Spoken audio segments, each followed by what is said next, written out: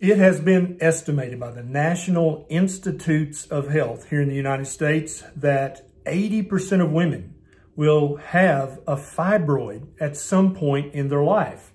Now, many of these women don't ever know because they don't have any symptoms. But if you've been diagnosed with a fibroid, then you know that there can be symptoms, and these symptoms can be quite severe. I'm Dr. Ken Berry, a family physician with 20 years of clinical experience. And in this video, I'm going to tell you about some little known or forgotten science that can help you shrink your fibroids without having to resort to surgery or some other procedure. Uterine fibroids go by several different names. They can be called fibroids, they can be called leiomyomas, they can be called myomas, uterine myomas, or fibromas, but they all amount to the same thing. One of your muscle cells in the smooth muscle lining in the middle of your uterine wall gets a wild hair. And many doctors will tell you, we don't know why that happens. Actually, there's some pretty compelling research as to why that happens and to what you can do to prevent it. Now, if you've been diagnosed with a uterine fibroid and you're having symptoms, you know that they can be quite severe. They can range from heavy bleeding during your cycle, having a cycle that's longer than would be expected. You can have constipation if the fibroid is in the wrong place. You can have urinary incontinence or the inability to urinate, depending on where the fibroid is in your uterus. You can have pain or pressure in your pelvic cavity, including pain with intercourse. None of these symptoms are fun, and you could likely avoid them all by applying the scientific findings I'm going to talk about later in this video. There are several groups of women who are much more likely to develop symptomatic fibroids, and these include women who are overweight, obese, or morbidly obese. This includes African American women. This includes women eating a high glycemic index diet, and that's a clue to the research I'm going to talk to about momentarily that will help you understand how you can actually shrink your fibroids. The earlier a woman started having periods, if you started having periods at a very early age, much earlier than the average, you are at increased risk. If you have not had children, you're actually at increased risk of developing a fibroid. And the more children that a woman has, that seems to be protective against having fibroids, but not 100% so. So what's this about a high glycemic index diet greatly increasing your risk of having fibroids? And that's actually tied hand in hand with being more obese, being more likely to have a fibroid, and many other things that go along with what I'm about to tell you. As I alluded to earlier, there are millions of women in the world who have a small fibroid within their uterine wall, and they have no symptoms. They have no idea they have it. It doesn't cause any problems. It never turns into cancer. It's no big deal. It's actually considered ubiquitous or normal. So only if your fibroid is big enough to be causing you symptoms should you ever consider having a surgical procedure to remove it. That's why what I'm talking about in this video is so important, because if you can shrink a symptomatic fibroid back down to this small size, it becomes a non-issue. You don't care that it's there. You have no symptoms. There's no danger from it. You get to move on with life as usual. Now, it's quite possible that you've never heard of the research I'm about to tell you about, and it's also sadly unlikely that your doctor has heard about this research either. Most doctors will tell you that we don't know what causes fibroids, or it's genetic, or it's just the unlucky luck of the draw. But from the looks of this research, that is not the case. What's going on with uterine fibroids is hyperinsulinemia. Now, so think about the risk factors. Overweight, obese, morbidly obese. They always have hyperinsulinemia. If you started having periods at a very young age, more than likely the reason you did that was because you were eating a high carbohydrate diet and you were chronically hyperinsulinemic. So could this all really come down to the diet that you eat? And so I think so. And I'm going to put links to all the research down below because I know this is this claim is a little fantastic. So I'm going to link to all the research so that you can look over it and you can also print it out and share it with your doctor. Now, what I would like for you to do is realize that fibroids are never acutely dangerous. They never become cancerous. They are always benign. The symptoms that you're having, obviously you don't want.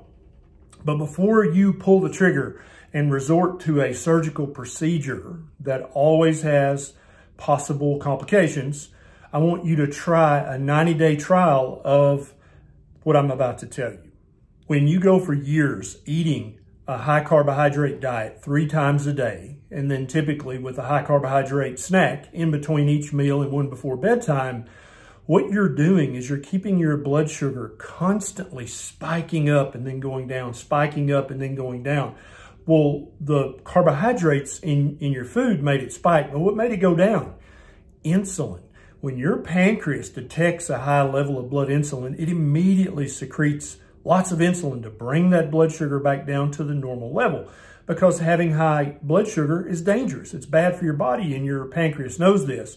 So it secretes insulin to pull your blood sugar back down. But if you're eating basically 6 high-carb meals a day, then you're spiking your blood sugar multiple times a day, and that's keeping your insulin level chronically high.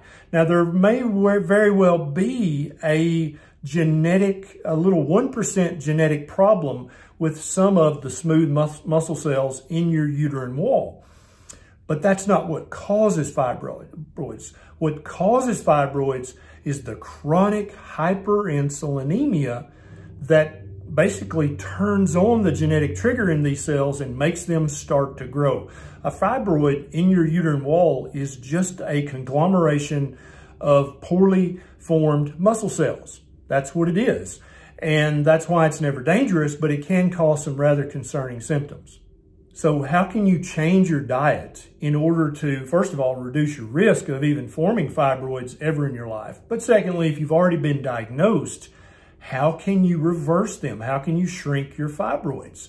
It's highly likely that eating a low carbohydrate diet, like a ketogenic diet or a carnivore diet, is going to slowly shrink your fibroids over the coming months.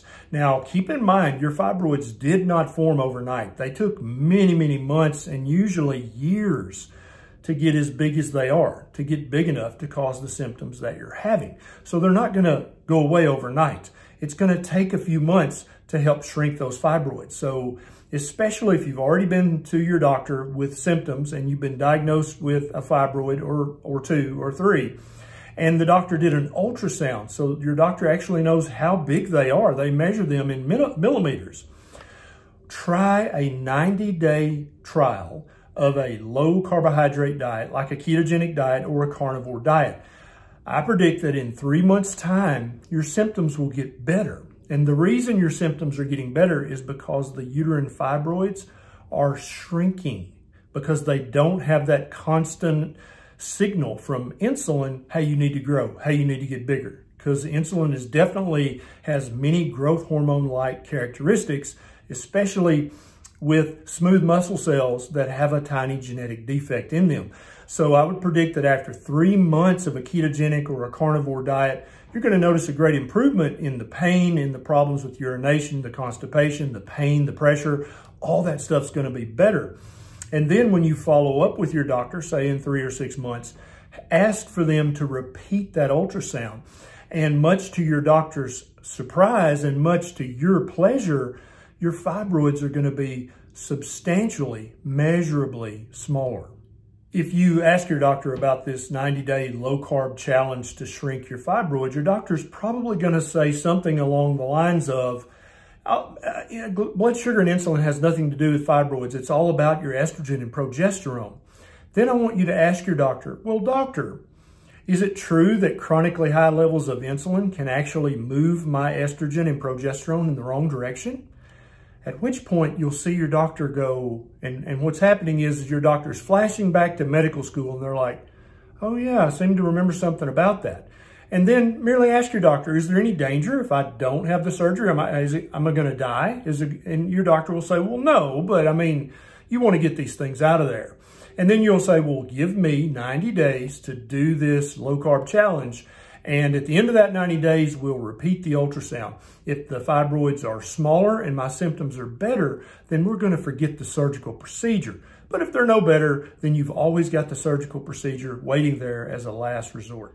Again, I put all the research studies in the links down in the show notes below. Just as insurance, in case your doctor balks at this, you can actually print out these multiple research studies showing that insulin resistance, aka chronic hyperinsulinemia, skyrockets your risk of forming fibroids in your uterus, but also your risk of having really large symptomatic fibroids. And so that way you can print these out and have a discussion with your doctor about this science. I hope this video helped a lot. If it did, please take a second and click that subscribe button and the little bell button right beside it so that the next time I reveal some forgotten science, you'll get a notification from YouTube.